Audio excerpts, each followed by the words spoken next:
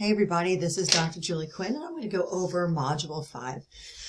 As you watch this video, you have probably finished Module 4. You've worked on summarizing without quoting or paraphrasing.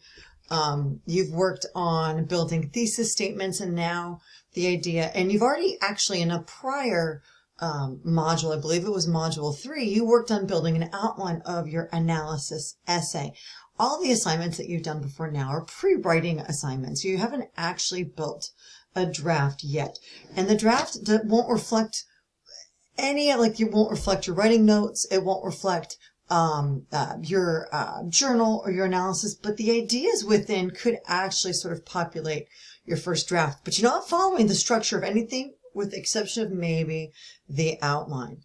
Okay, so you've got 4 readings or 4 tasks this week. The first one is reading, it's 5-1 from outline to draft, and it's this idea that you're setting up a multi-paragraph essay, right, with an introduction paragraph and a conclusion. That's the frame that holds everything in together. Think of your academic writing a lot like a sandwich.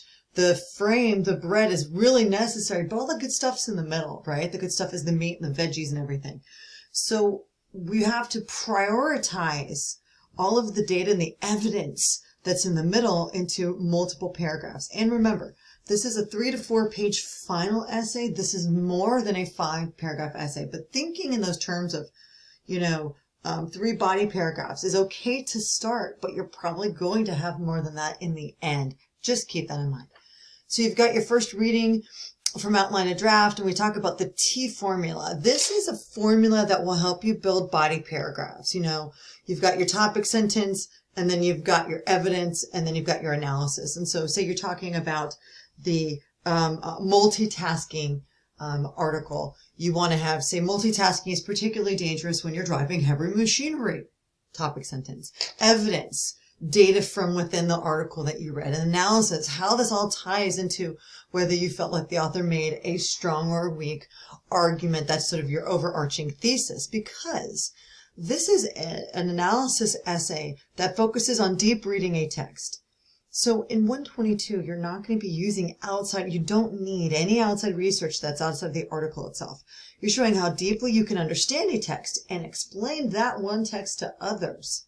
That comes in handy because in 123 and beyond, you will be using outside sources, and you need to be able to explain those texts to others. And so we're developing a real good research skill for when you grab articles that you're going to borrow to make other outside arguments for classes.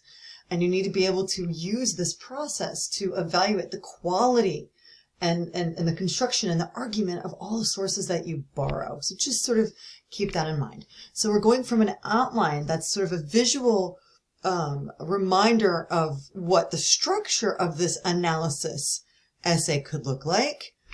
And then you've got the 5-2 assignment right here, first draft, and we've got the overview and the prompt. Follow this super closely.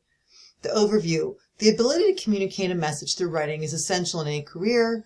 Write prompt.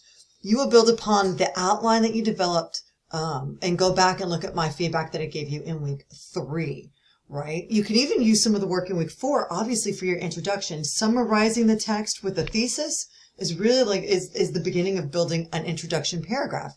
So take the outline from Module 3 and the summarizing and thesis statements for Module 4 and let that be the beginning of your draft. So yes, we can use some of the prior writing assignments to structurally build a sound draft. Introductions of essays where readers learn what your essay is about. You give us a little bit of background. Don't overdo it. Save the majority of your data for body paragraphs. Provide an overview of the work you've analyzed. Describe the main points and then your argument. Was this well written? Was this not well written? Was this focused on the wrong audience? Whatever argument you've got, it's usually the last sentence of your introductory paragraph. Okay?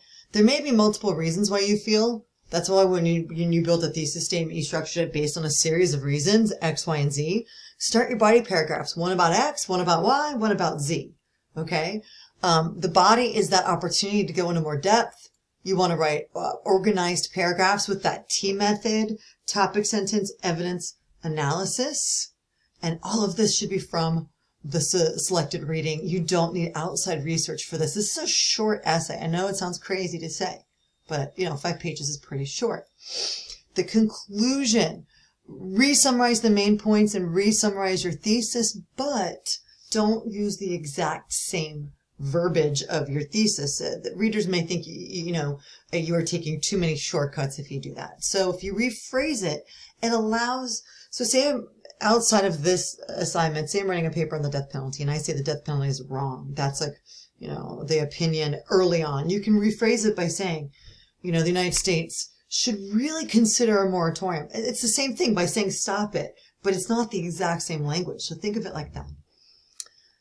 Draw conclusions. Well, what are some next steps? What could an audience do to sort of take this idea to its next logical placement? And before you submit your draft, please use the rubric as a checklist. Print this table out, print your draft out, and make sure your introduction gives a background of the author, author's name and title always, and thesis. Then your body, do you have multiple? This is what a lot of students forget. Multiple means more than one.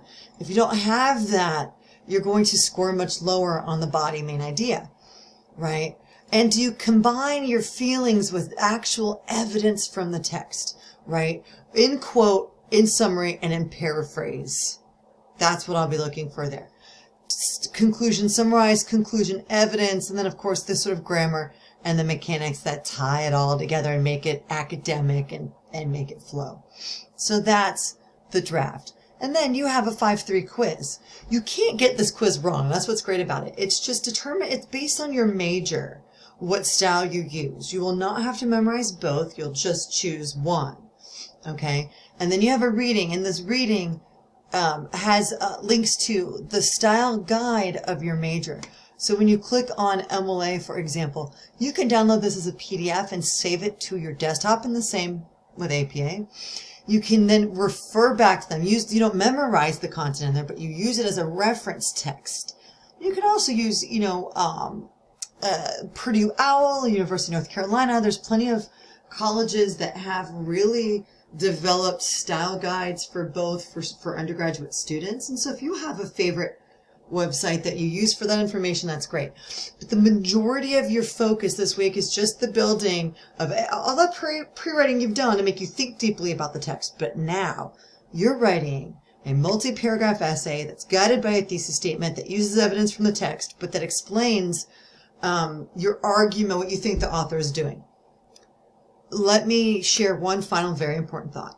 In this draft and in the final, you're not to mention yourself. You're not to say phrases like I think, I believe, I know, because that makes it that makes your text sound less objective. We know you think it, you believe it, and you know it because you're writing about it.